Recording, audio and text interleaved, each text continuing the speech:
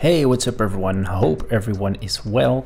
In this video I will demonstrate you how to create this cool looking text pop-up in Adobe After Effects. So let's get into it.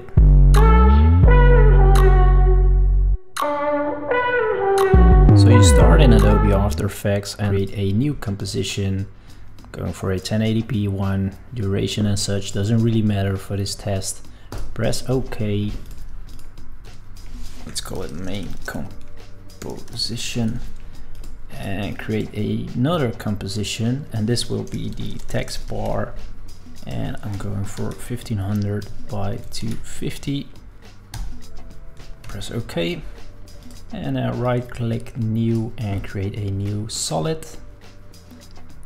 And now it's time to add a text layer.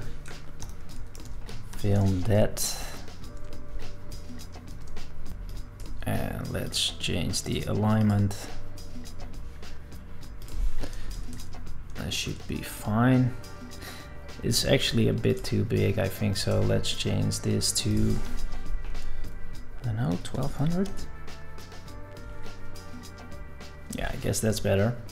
And now, and this is important, select the yellow solid and change the anchor point. We have to change it. Has to go down like so. And now press S on your keyboard, create a keyframe at the beginning and create a keyframe at, let's say, 1.5 seconds. Now go back to the first one and make sure these aren't linked, and now change these settings to 0. And now, as you can see, the block slowly appears. Of course, you can ease it. And if you know me, I slap Ease and Wizz on everything.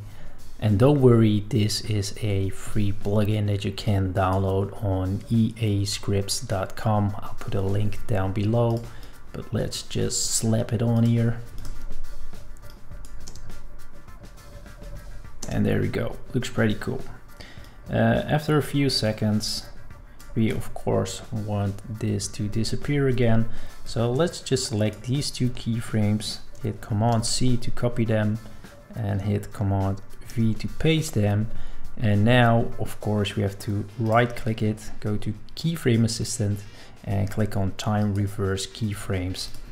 And now it will appear. And then it will disappear.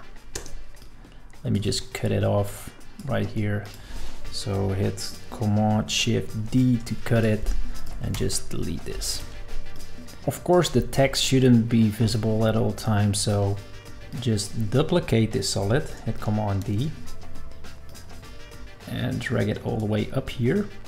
And now select the text layer and click Alpha Matte Yellow Solid 1. Of course, your solid will probably be named differently because you picked a different color, but yeah, you get the idea. And now this happens.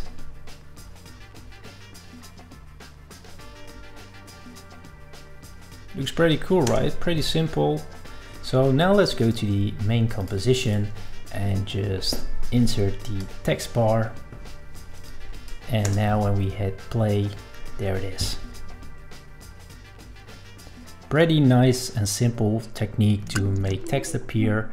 I hope this was useful. I hope you guys like this. Please let me know down below, and I'll see you guys next time. Bye bye.